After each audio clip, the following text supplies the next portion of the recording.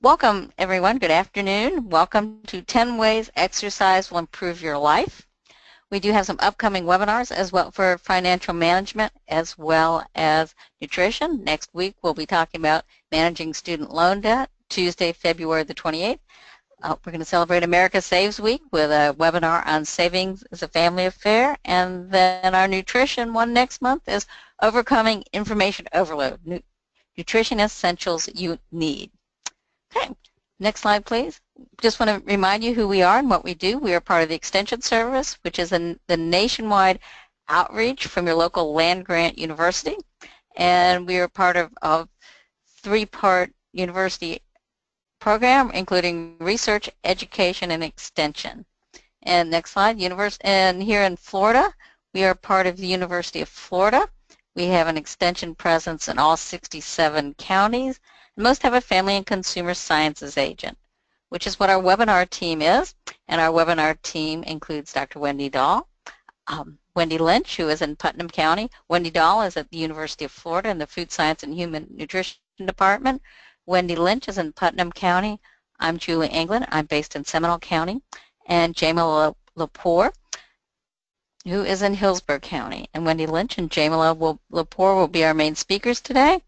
Just want you to notice on the next slide, you'll see the box you should see, hopefully, which has a materials box for you to download information, a chat box where you can put your questions in to send to the entire audience, or you can send them to the presenters. Also, you'll notice that there's a little right arrow up on the top of the box. If you right-click it, it will give you the option to leave that box open during the entire presentation. And after the presentation, a little bit later today, we will be sending you a very short evaluation, and it's really important to us that you fill it out. It's important to help us improve and also to give us feedback for reporting purposes. And with that, I want to turn it over to our speakers to learn about 10 ways exercise will improve your life. Thanks, Julie. So today, we know that, guys, that most Americans don't get the physical activity that we need, and that sedentary lifestyle is literally a killer. Many chronic diseases are associated with physical inactivity, and there's tons of evidence that inactive people of all ages can improve their health by becoming more active on a regular basis. And today, so we're hoping that will help you to make a stronger connection between how exercise is a chronic disease prevention method, emphasize the different types and amounts and intensity of exercise that's needed, and how exercise fits into weight control, body composition, how it impacts our energy, and overall benefits to enhance our quality of life. So physical activity or exercise. So throughout the presentation, you're probably going to hear us use exercise and physical activity interchangeably. The National Institute of Health defines physical activity as any body movement that works your muscles and requires more energy than resting, versus exercise, which is a type of physical activity that's planned. So it's something that's really intentional. We also included the word movement. So movement is defined as changing physical location or position, but pretty much if you look at physical activity, exercise, movement, they're all words that mean to get up and move or be active. So when you hear the word exercise or physical activity and you find yourself having some negative thoughts, it's time to reframe it. Call it something else. So we use the word movement to help remove that negative association. Just kind of get yourself in the right mindset to approach activity. So what's recommended? Most of the health benefits you're going to see that we'll talk about today are going to occur with about 150 minutes per week of moderate intensity physical activity. However, keep in mind that some activity is better than none. So look at the chart and let's look what the youth recommendations are. So those are for ages 6 to 17, and with youth they need to aim for 60 minutes a day, and 3 of those days of the week need to include vigorous activity, and we'll explain what the vigorous versus moderate intensity in an upcoming slide. So adults ages 18 to 64, aiming for that 150 minutes of moderate intensity. So remember, I mentioned this is where some of those health benefits are going to kick in at that 150 minutes per week. Another option is, of course, going to 75 minutes of vigorous intensity, But don't forget about that strengthening on 2 or more days as well. Now for older adults, you see that I've listed aerobic, strengthening, and balance training. So for older adults that have no limiting chronic conditions, they're actually going to follow the same recommendations that our adults do, and that ages 18 to 64. Now, if you do have limitations, the physical activity guidelines recommend to be as physically active as their abilities and conditions allow, and make sure, of course, get approval from your healthcare provider. So again, if an older adult, which is considered that 65 plus, if they have no limiting chronic conditions, then at that point they would follow that adult recommendation. So also balance training we wanted to highlight, even though this is important throughout our entire life, it's especially important for older adults because of fall prevention. That resource you see below was one of our materials in the materials box. It's the Exercise and Physical Activity Guide from the National Institute on Aging at the National Institute of Health. It's actually developed or was developed for older adults, but I use it in all of my programming simply because if it's someone that's new to exercise or hasn't really begun an activity regimen at all, it really gives you some basic ways to get started and gives you sample activities, and I'll refer to a few of the pages in here. So if you haven't downloaded it, I highly recommend that you do. It's got some great information. So there's 4 types of physical activity, and we'll start with balance. As we mentioned in the previous slide, this is to help prevent falls, especially for older adults. So some examples that are given in the book that I just mentioned, that resource from NIH, is on page 65, and that includes standing on one foot, a heel to toe walk, and Tai Chi. So you could actually practice balancing as you're listening to the webinar. So practicing standing on one foot while you listen. So it's a twofer. All right, the next one is flexibility. So we want to stay limber for our daily activities, being able to tie our shoes, as well as whatever physical activities you choose to participate in. We want to be limber for those. So to increase our flexibility, we can try a shoulder and upper arm stretch, a calf stretch, or one exercise to try might be to practice yoga. And again, some of these activities are going to be listed in the Physical Activity Guide book. Endurance. Aerobic activities improve your cardiovascular fitness. So we know this improves not only your cardio fitness, but just your overall fitness in general. So they're going to increase your heart rate. It's going to increase your breathing. And some examples would be a really brisk walk, swimming, climbing stairs, or even dancing. So endurance training. Then there's strength training. So strength is important for day-to-day tasks as well as to be able to maintain independence later in life. Muscle strengthening is a type of exercise that's going to increase your skeletal muscle. It's going to give you some power and definitely increase your endurance and muscle mass. So think about some of our older adults even, or adults for that matter, that maybe have difficulty taking out a gallon of milk out of the fridge. So strength training is really important for just simple day-to-day tasks as well. Then there's bone strengthening, which is an activity that's going to produce an impact on the bones to promote bone growth. One example would be running, jumping rope, another lifting weights. On the Physical Activity Guide resource I mentioned earlier, page 41 and 44 is going to give you a few examples of lifting weights as well as using a resistance band. If you've ever used one before, they're fantastic. And they can travel with you pretty much anywhere you go, even work. So here's the levels of intensity we were talking about a few slides back, is the moderate intensity versus vigorous intensity. So you can see the different types of activities mentioned under each. With moderate, when you're participating in moderate physical activity, your breathing, your heart rate's going to be noticeably faster, but you're still able to have a conversation. They always say use the talk test. It's probably moderate intensity whenever you feel that increased heart rate and your breathing, again, is increased, but you can still chat with maybe your walking buddy. With vigorous, this is the part where it's going to be a little more challenging to have that conversation. Your heart rate's going to definitely be increased substantially, and you're breathing really too hard and fast to have that conversation. So that's when you know you're in that vigorous intensity zone.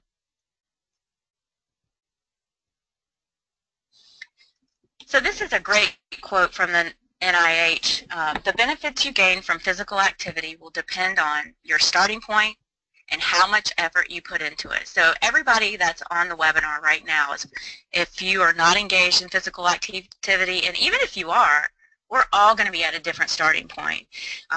And just as with anything, you're going to get return on how much effort or how much you actually put into it. So now we're moving into those, the number one of the exercise benefits, and that's managing stress.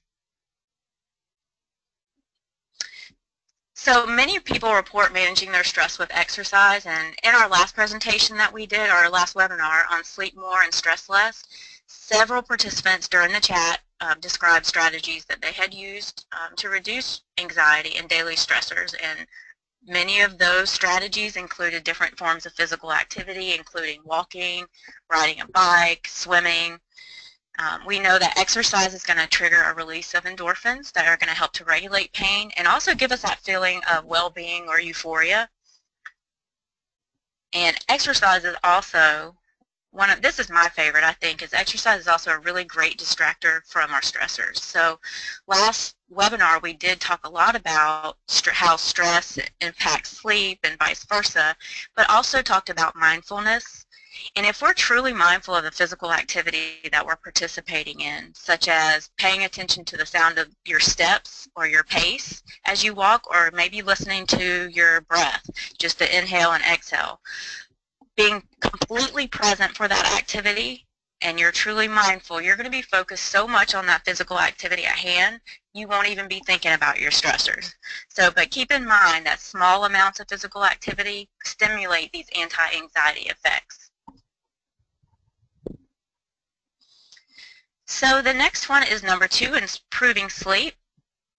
And if you didn't participate in that last webinar, I highly recommend, once we get that link up, the recorded link, I encourage you to go back. It had some fantastic information from Julie on how exercise impacts sleep, but also just sleep in general and how to get better sleep.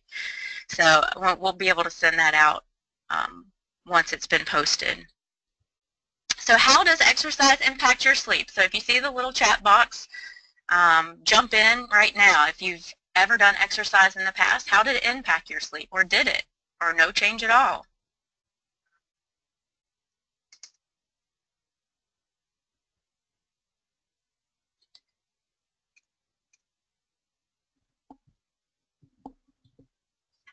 So you sleep better after exercise? Mm-hmm. All right. Well, good. So it's good to know that some of you are stating what we are finding out, and what a lot of people report is that consistent physical activity is going to help you fall asleep faster. It may even deepen your sleep. So individuals are going to respond to exercise completely different. So be cautious if you're one of those folks that exercise close to bedtime and you're super sensitive to activity prior to going to bed, because you might get re-energized. Definitely this could interrupt your sleep, and then if you listened in the last webinar, if you mess up your sleep, that's going to impact how you handle stress, and it goes into that vicious cycle round and round again. So we definitely want to be aware of how you respond personally to exercise. Number 3 is improved immunity. So the research shows that exercise does provide the body with anti-inflammatory effects, and it also is going to protect against some cancers, which I'll talk a little bit more about in an upcoming slide. But the best strategy to improve your immune system is to maintain your healthy lifestyle, which includes physical activity. You know, our bodies are just going to function better. They're going to protect itself better when we practice healthy and positive lifestyle behaviors. So here's the big one, the reducing risk of chronic disease. and other health conditions as well. We know that heart disease is the #1 killer for both men and women. Happy Heart Health Month, by the way. Exercise is a great way to manage our risk for cardiovascular disease. It's going to help individuals with normal blood pressure to maintain that pressure, and then those who have hypertension or individuals with hypertension can help reduce that blood pressure. Now that's specific too if they are participating in that moderate intensity activity. So prevention of type 2 diabetes and management. So consistent, again, I think the key word is consistent physical activity can significantly reduce the risk of developing type 2. Exercise lowers blood glucose through insulin sensitivity is increased, so your cells are going to be better able to use any of that insulin to take up glucose during and after your activity. Also during physical activity, when your muscles contract, the body's able to take up glucose whether insulin is available or not, which is pretty cool given that physical activity has such an impact on lowering blood glucose just by moving.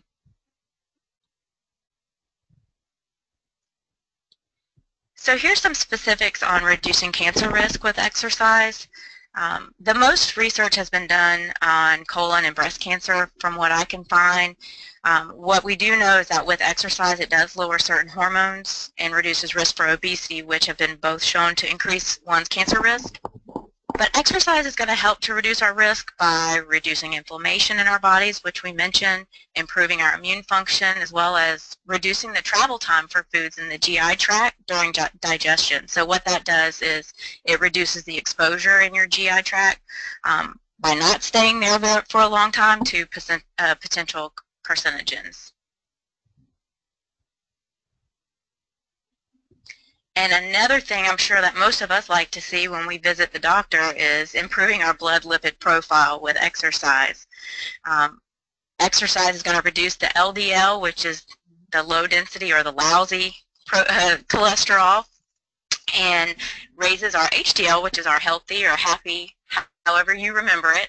But both aerobic and strength training have been shown to improve our blood lipid profile.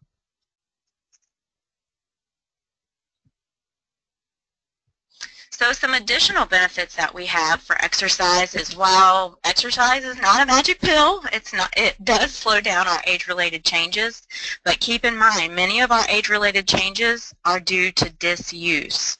If we ever heard the statement, if you don't use it, you lose it, there you go. And I think Harvard Medical School said it best. They said, exercise is not the fountain of youth, but it is a good long drink of vitality, especially as a part of a comprehensive program. So the bottom line here, guys, is avoid inactivity. And then an added bonus down there, and this is actually in that physical activity guidelines that's in the materials section, reducing our risk for premature death. So 7 hours a week and have a 40% lower risk of dying early than those who are active for less than 30 minutes a week. So that's pretty powerful. 40% is a huge, huge rate. And number 5, emotional well-being. So exercise stimulates the release of chemicals that affect our brain cells. So whether it's growth of new blood vessels in the brain, impacts the amount and longevity of our new brain cells. We know exercise helps to improve our memory function. And again, this is with consistent exercise. And it may also reduce symptoms of depression and can be extremely important for treating relapse for individuals previously diagnosed with a major depressive order. So exercise, hopefully I'm not stealing your thunder, Jamila, but exercise truly is medicine, which she'll go into even more. All right, well, thank you, Wendy. And I will take the next 5 of our ways that exercise will improve your life. So the first one, and this one is probably the biggest one and the one that most people are concerned with, is exercise can help control our weight and body composition.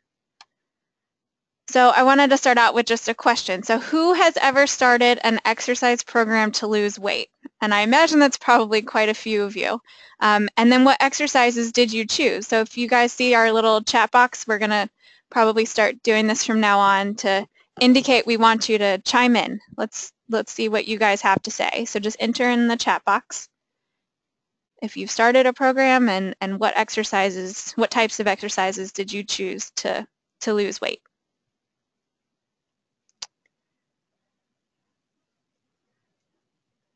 So we've got walking and biking. Yep.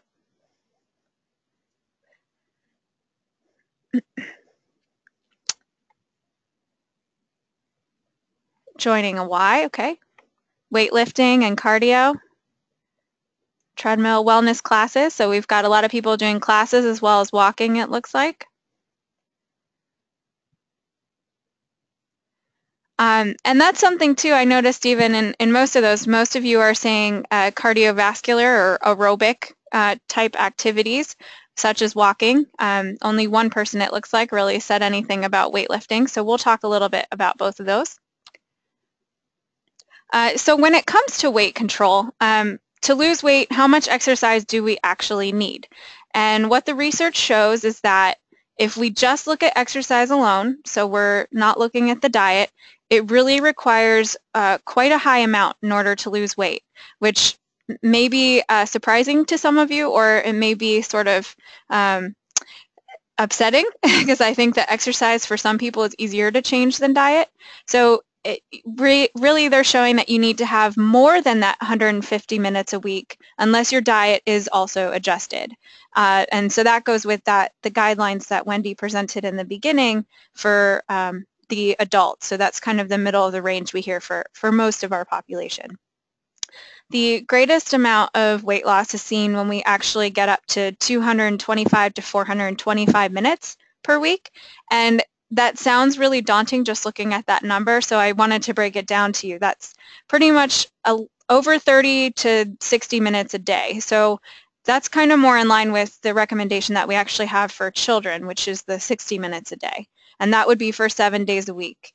I also want to point out that this is for intentional exercise. So the casual stroll, down the block with your dog or walking into the grocery store is not really considered part of this activity unless you're walking at a good pace. If you're really just kind of taking your time, that's not the level of activity that that we're looking for. And another thing too to point out, so one thing that's really good is that you really only need to lose about 5 to 10% of your body weight in order to reap some of the benefits. And so some of the things that Wendy had talked about, as well as what I'll go into, is that it improves the cholesterol, the glucose metabolism, your triglycerides, and other risk factors for cardiovascular disease and other chronic diseases. So even just a modest amount of weight loss can actually make a big improvement. So one thing too I want to mention is even just maintaining weight, because sometimes we are at a healthy weight or we're just having difficulty losing weight, and so really maintaining weight can be beneficial as well.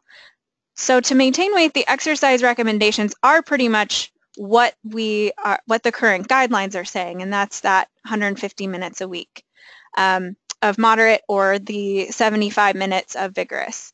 And that's of aerobic activity. So that's going to be, again, those walking, biking, swimming, those sort of things. It's important to include strength training too, but that's a separate issue. That's not going to be we're not going to get the biggest bang for our buck when it comes to maintaining our weight with those activities. And weight maintenance is really defined as keeping within 3% of your body weight. So the exercises, if you meet the recommendations, you should be able to maintain your current weight and prevent that prevent your weight from going up or down by 3%. That's assuming too that your diet stays the same. So you may have seen several headlines in the news, and this can be really confusing. So this is one of the sort of hot topics I wanted to cover. You got one media outlet that's saying how important exercise is to lose weight, and then especially recently, I feel like in the last probably 6 months to a year, which is actually where I pulled some of these articles from, we've seen an influx of headlines on saying, oh, exercise doesn't matter for weight loss at all. You know, you can see it here. Okay, don't freak out, but exercise doesn't make you lose weight. Why you can't exercise your way to weight loss? And they're really kind of diminishing the value of exercise when it comes to weight loss. So what's the real story here? What's going on? Well, if we consider just exercise alone, sometimes it's not enough. These are the cases when we're just looking at exercise that we probably won't see weight loss, and I'll go into exactly what each of those means. So first, sometimes we overestimate the calories that we burn. For instance, you get on the treadmill for 30 minutes. You know, some of you guys were saying that you did the treadmill, and it tells you you burned 500 calories. But really, that's just a calculation. And maybe you really only burn 200 calories. And so you're putting it into your, you know, MyFitnessPal, or you make up for it somewhere else, and you think that you're burning more calories than you actually are. That's one of the biggest issues I think that we see with exercise. We burn a lot fewer calories in exercise than most of us think that we do. Secondly, you might underestimate how many calories you're actually eating. So you think, you know, why isn't exercise working? I work out 6 days a week, and I'm meeting the recommendations for activity, and I'm eating right, so you're doing all the right things, but you're still not losing weight. Well, sometimes you might think you're only eating 1,800 calories or so, and I'm just giving an example, but really you could be eating 3,000. You know, you may be forgetting about the cream and sugar you put in your coffee, or the piece of chocolate you picked up at your coworker's desk.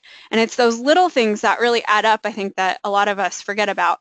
And sometimes we just underestimate too. We think like, oh, this salad is probably only 200 calories, and the salad could be 1,000 calories. So it's just, it's pretty easy to underestimate the calories we consume. And then finally, you might compensate for the activity, and I kind of alluded to this with the first one.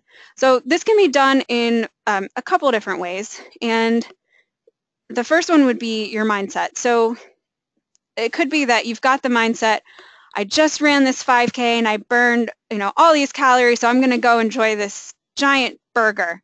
And you probably didn't burn as much as you think that you did. So it's kind of that mindset like, well, I deserve this because I exercised a lot. And the other thing is that exercise can, in some people, increase hunger. For some people, it decreases hunger. You really have to figure that out for yourself. But in some cases, it can increase hunger. And if this is you, you may end up overeating because you're simply more hungry. So in all three of these cases, it can basically sabotage the exercise effort we're doing, and then we won't see the weight loss.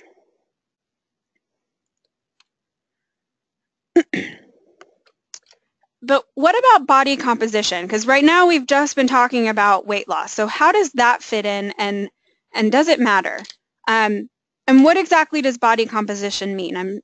I'm sure many of you have heard that term, especially in reading articles and videos and all the stuff that's out there now. So for all intensive purposes, it's essentially your fat mass and your lean muscle tissue. It is more complicated than that, but for the purposes of this webinar, we're just going to break it into that. So your fat and your muscle. And it's basically how much fat do you have relative to muscle. And what the research is showing is that while diet may impact weight loss to a greater extent, exercise can actually influence the ratio of fat and muscle that you have. So it may not have as great of an impact on weight loss itself, but it can impact the how much fat and muscle tissue you have. And that's more important to your overall health than your exact weight. I could have two people that both weigh 150 pounds, and one person is a lean body and healthy athlete, and the other person is really overweight because their body composition is different. So just because you have a certain weight in mind, it doesn't always tell the whole story. And that's one thing that exercise really can impact, is that body composition. So what research has shown, and I kind of mentioned this in the beginning, the resistance training, which would be any sort of strength training that we're doing, anything where we're working our muscles. This can be lifting weights, this can be body exercises, body weight exercises, excuse me, or even some of the classes and stuff have you doing certain things that really help you work on those muscles. And that combined with aerobic activity, so that the walking and the biking and some of the other things you guys mentioned, is better at improving your body composition than just aerobic activity alone. So the aerobic activity on its own can help with the weight loss, but resistance training and aerobic activity can help with both weight loss and body composition. So you're really going to get the biggest bang for your buck doing both. It'll help you lose weight, maybe not as quickly as just doing aerobic activity, but that's because your body is sort of shifting and you're losing maybe more fat but gaining some muscle, and that's going to be the best option. And the other thing with resistance training is that it's not just going to change the muscle tissue and body fat, but, well, in doing that, what it does, so when you do resistance training and you increase your lean muscle tissue, you're going to raise your metabolic rate. And basically what that means is even just sitting on your butt and doing nothing, you're going to burn more calories because your muscle can burn more calories at rest. It takes more work to preserve that muscle. So the bottom line when it comes to weight loss and body composition is that exercise can help with both weight loss and weight maintenance, though the degree to which might be a little bit smaller than we thought, and that's just based on some of those things that we discussed. The other thing is that it can improve body composition, which, as I said, is probably really more important than just weight loss. We focus so much on weight loss, but body composition makes a bigger difference. We want to have that increased lean muscle and have less fat mass. But weight loss aside, exercise is important for so many other factors, as we've already discussed with the first 5 and as we're going to discuss with the rest of this presentation. So number 7, the next is increasing energy. So this is just another benefit that we get from exercise.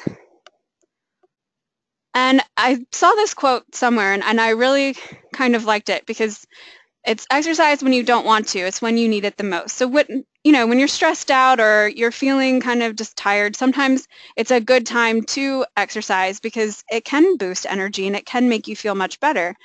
Similar to what Wendy was saying as far as, producing those endorphins and even just making you your blood flow and you feel better. So this is a study that was done in 2008. And I'm not quite sure how to pronounce his name, so I won't say it. I probably would butcher it. But basically, they were looking at the effect of aerobic activity on feelings of energy and fatigue in adults that were sedentary, so they weren't doing much activity. And they had 3 different groups. So the first group was the control, and this group had absolutely no exercise at all. The second group was a low-intensity exercise, and the third group was a moderate-intensity exercise. So they wanted to see, was there a benefit with exercise at all, and then did the intensity make a difference? So these individuals were put on a stationary bike, and the group with no exercise obviously didn't do any activity, and then the group with low or moderate intensity, they each had 20 minutes a day on the stationary bike, and they did this for 6 weeks. What they found was actually a very good benefit as far as energy. So there was a 20% increase in energy levels, which is somewhat modest, but there was a greater than 50% drop in feelings of fatigue for both groups. So even at the low intensity, people were still able to see a benefit in reduced feelings of fatigue. So how does this work? How do we get more energy? And like the previous study and many others like it have shown, choosing low and moderate intensity activities to engage in throughout the day can improve our energy. And so again, that's going to be those aerobic activities. So walking, biking, swimming, jogging, dancing, anything that really gets your body up and moving and your heart rate up. And so you can do this activity all at once, or you can break it up into smaller intervals. I tend to like to say 10-minute intervals, because I think any less than that, you kind of like just get your heart rate up and then you're pretty much done if you do less than that. So you could do it in smaller intervals if you needed to, but we like to see, or I think I like to see 10 minutes is a better option. And we want to get at least the 20 minutes of activity a day, and that's in line with that 150 minutes per week. So why does this work? So basically, when we are doing these aerobic activities, our blood flow increases. And when our blood flow increases, we have more blood and oxygen circulating throughout our body. The result is that we feel more energized. And this extends usually after exercise as well. So we have this effect afterwards. So we feel more energized while we're exercising, and then even after, you feel much better, because that process is still going on. All right, so number 8, so enhancing stability and mobility. And I first wanted to give you just a few definitions, because some of you may not heard these terms before, at least in respect to exercise. So stability is defined as the resistance to change position or ability to remain balanced. And mobility is the ability to move in a set range of motion. So how well can you move through these different ranges of motion? So why do you think that we need stability and mobility? And this is another time I want to turn to the chat box. Just type in, there's no right or wrong answers. We're just curious to see where you guys are at. Why do you think that these two things are important?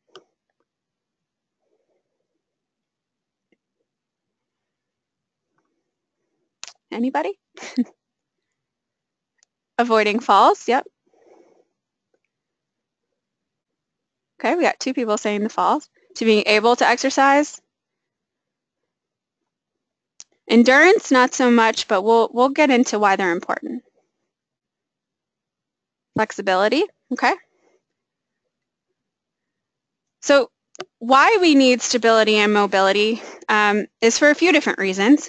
So flexibility is basically, it's kind of is related to both, really. It's really the combination of stability and mobility. And flexibility declines as we age because muscles shorten. And basically, when they're shortened, they get much stiffer. So shortened muscles make the risk of falling and activities that require flexibility much higher, or much harder, I'm sorry. And some of those activities that require flexibility are things like climbing the stairs, reaching for a plate, just daily activities, walking around to do errands, or even playing with your kids or your grandkids.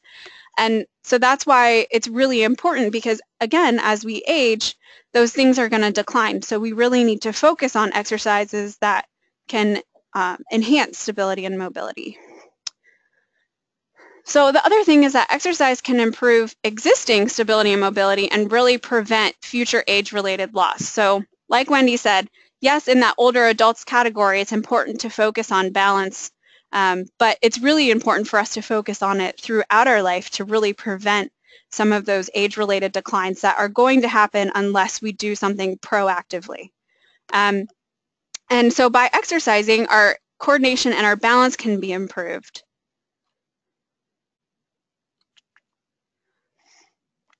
So this is kind of an interesting way of looking at stability and mobility. Our body is made up of alternating points of stability and mobility, and it's basically just so that we can function properly. And this doesn't mean that if it's in the stability category, it doesn't have any mobility, or vice versa. It's really just a general rule of thumb. This is the primary function of these joints.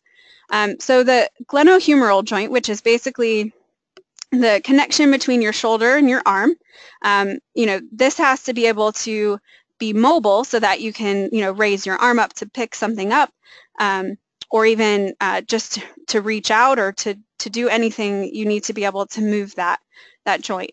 Your scapulothoracic joint needs to be stable. So this is where the scapula, which is basically your upper back, attaches to the thorax. And this is not so much a joint as a spot where they meet, but if it's stable, it means that our scapula is working properly and keeping our upper body aligned and upright. our thoracic spine needs to be mobile. So this is the upper part of our spine, and it's got your shoulder attachments, your clavicle, your ribs, and that's all attached in this area. So we want to think of all the movement that comes from our upper back, our shoulders, our chest. We want to be able to be mobile. It's also important, again, in maintaining good posture. Our lumbar spine also needs to be stable, and this is kind of our core area. We talk about our back as well as our core muscles, our abdominal muscles, and that's important, again, to keep us upright. And so we want that to be really stable. When it's not, a lot of times that's when people will start to develop some back pain. And sometimes it's because the lumbar spine is not stable, or it's because either our hips or, well, here, let me say this. Okay, so the pieces that are surrounding each one, so for instance, the lumbar spine, it is also impacted by the thoracic spine and the hip. So if the hip is not mobile, the lumbar spine can become less stable. Or if the thoracic spine is not mobile, the lumbar spine can become less stable. So it kind of impacts the ones that are next to it. And that's why, again, a lot of people will get they'll have lower back issues because their hips might not be mobile, and so they're out of alignment, and it affects their lower back. And that's very common because we are often sitting, and that'll affect our hip mobility. And then the knee and the foot obviously provide stability because you want to be able to keep your balance, and your ankle needs mobility so that you can do things like walking. If our ankle wasn't mobile, then we would walk a little bit awkwardly. So these are all important to obviously do normal daily activities, and again, each one can affect the other. So it's really important to have mobility and stability in each of these places on our body. So number 9 is to reduce physical ailments or physical problems and difficulties that we have. So what is the problem? I mentioned briefly that muscles can shorten as we age, but they can also shorten from prolonged periods of inactivity. For instance, sitting. I alluded to that with our hip mobility having issues and then affecting our lower back. The other way it can shorten is lack of use. So if anyone had to be casted or had a splint or something, the muscles can shorten during that time as well. And that's why typically if you had some sort of injury like that, you have to do physical therapy once you are healed because your muscle hasn't been used in a while. And some of the common concerns are, achy joints, low back, knee, or neck pain, and then joint and muscle stiffness. And a lot of these are related to the stability and mobility issues. If we're not taking care of that, then we're going to start to have some of these issues. So exercise improves both bone strength and muscle strength. And first, we're going to discuss bone strength. And so this is directly from the CDC, that aerobic muscle strengthening and bone strengthening activity of at least a moderate intense level can slow the loss of bone density that comes with age. So again, it's very important to be engaging in not just aerobic activity as we get older, but also the resistance training, and not just for our muscles and our body composition, but also for our bone health. It can also help with conditions such as arthritis and other joint issues. Research shows that doing the 130 to 150 minutes, which is about 2 to 2.5 hours a week of moderate intensity activity, can not only improve your ability to manage the pain, but it can also make your quality of life better. And of course, muscle strength. This is I think the more obvious one, but stronger muscles will support proper posture and alignment. And this is especially true of our core muscles. And our core muscles are not just our abdominals. Again, it's also those muscles that are in our lower and upper back. It's that whole area is considered our core. And it's not just about getting a six-pack. It's also just about having good posture and alignment, because again, if those are out of alignment, then the rest of our body starts to compensate.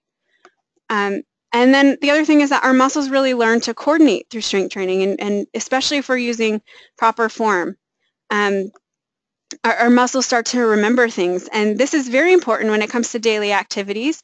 You know, if you go to pick something up off the floor, but you are not able to get down into a squat, then you're going to probably lean over and not pick it up properly. And that can, over time, you can start your shoulders will start to come forward, your back will start to hunch over, and you won't be, you're also at increased risk of injury doing that. So if you are doing some of these things, it can help you pick things up properly, for instance, or do other daily activities the way that you need to, because you're translating what you've learned in the gym or at home or whatever, doing your resistance training and applying it to your everyday activities. So when it comes to physical ailments, you know, if we're showing it has all these substantial impacts, and why aren't we hearing more about this? I think most of the emphasis on exercise really is on the body weight and body composition. And of course, a lot of us really care about that because, you know, we're human and we want to look good and stuff and look good and feel good in our own skin.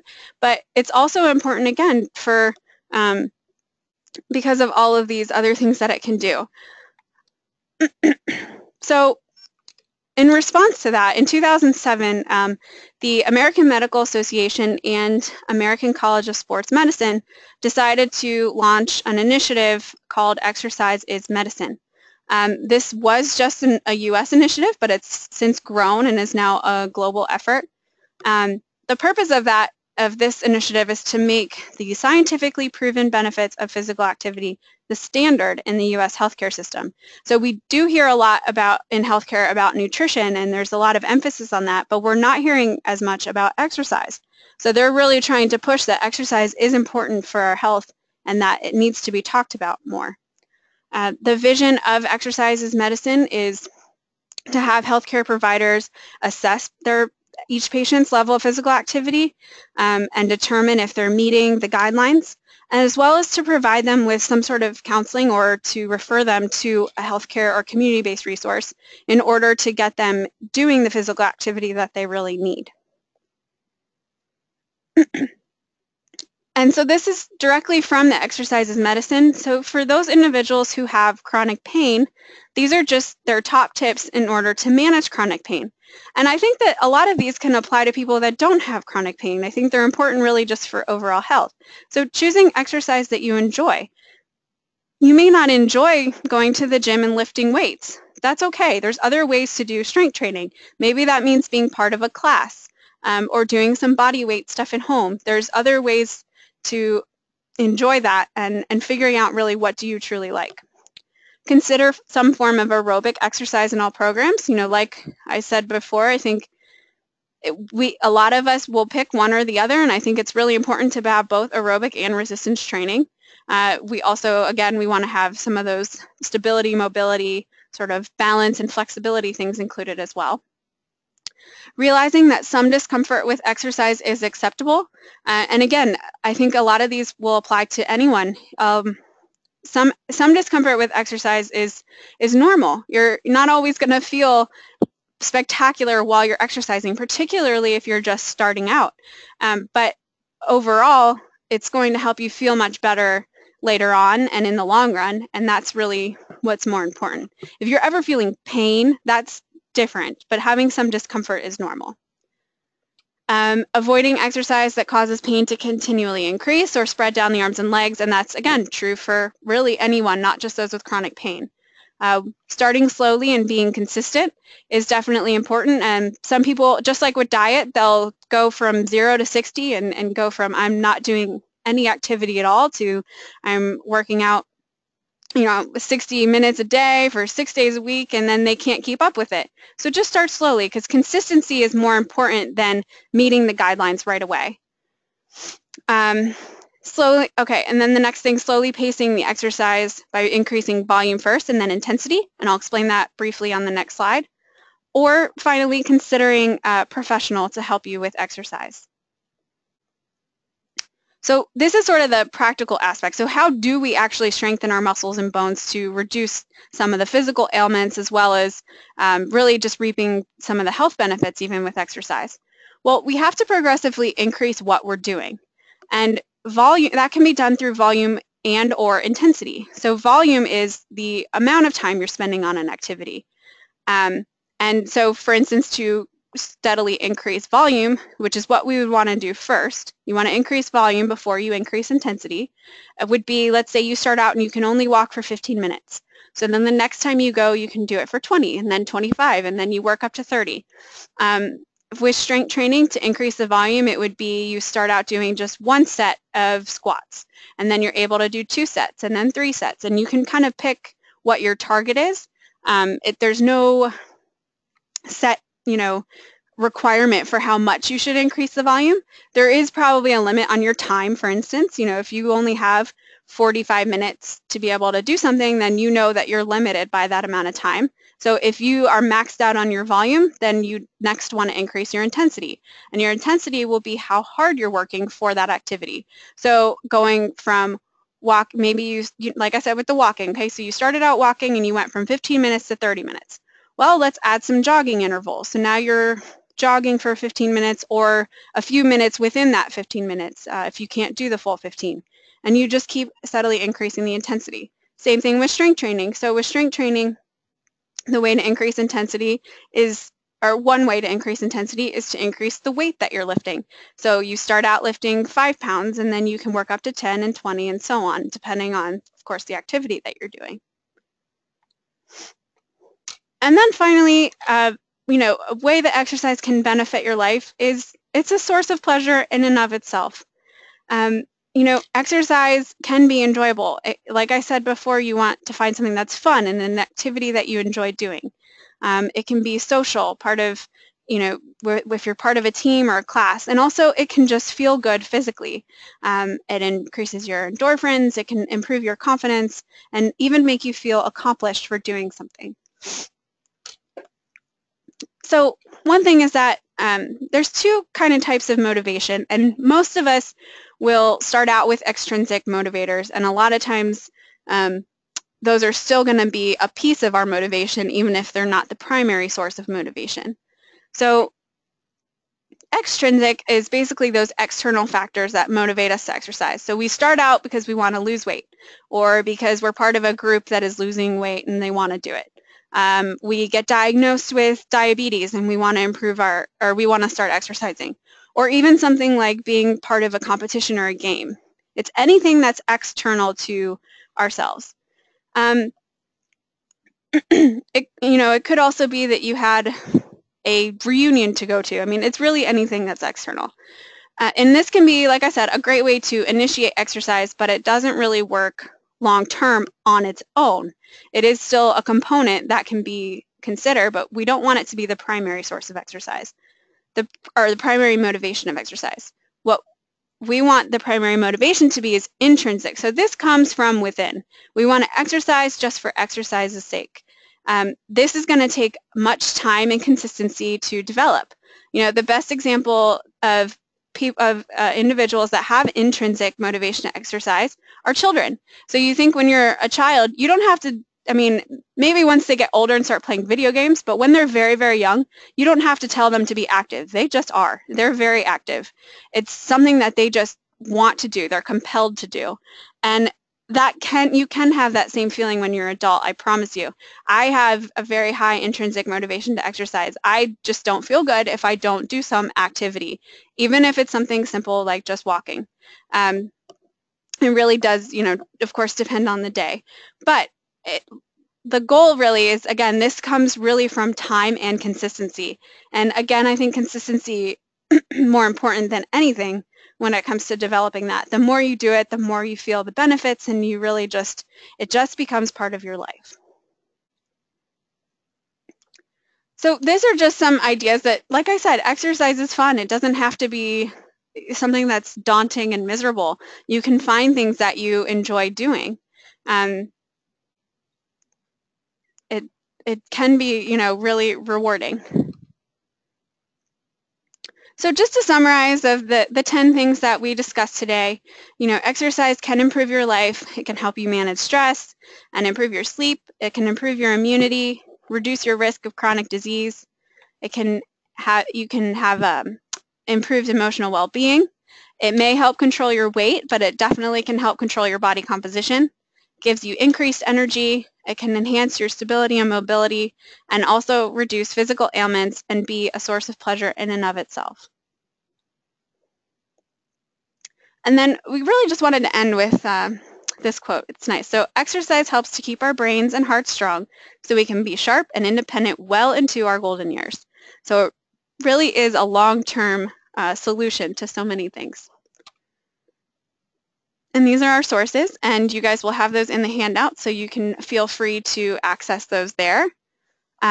Just a reminder too, we will have questions. We have just a few minutes. I think I talked a little bit longer than I thought I would. But we want to remind you to please complete the evaluation that will be sent to you. We really, really value your feedback. It helps us improve the webinars and come up with the topics that you guys are looking for. So with that, does anyone have any questions?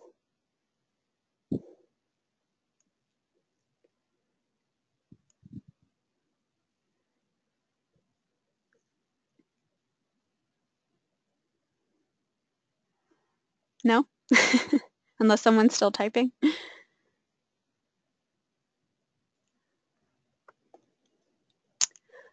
All right, well, it doesn't look like anyone has any. So, oh, missed the sleep webinar. Julie, do you know how to get that to them? Okay, is moderate exercise in one's target heart rate? I'm not sure what you're asking, Dennis. I mean, there is a target heart rate that that each person is going to have based on, and there's going to be moderate and vigorous levels for each person depending on a variety of things, your age, your physical fitness, your any medications or conditions you might have. So that's going to really vary from person to person. There are calculators out there, but just like the calculators for calories, they're not exactly accurate. I would definitely talk to either a certified personal trainer or your physician regarding that to find out exactly what your target heart rate is for moderate exercise.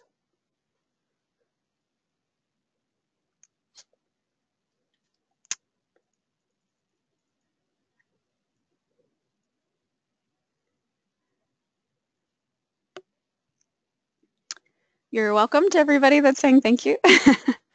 We're glad that you appreciated this webinar. And I guess with that, we will conclude because it doesn't look like anyone else is asking any questions. Our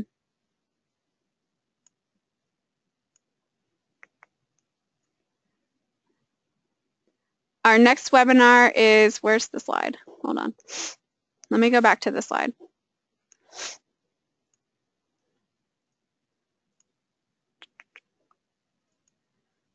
Okay, can you see that? That shows our next webinar. And where to register.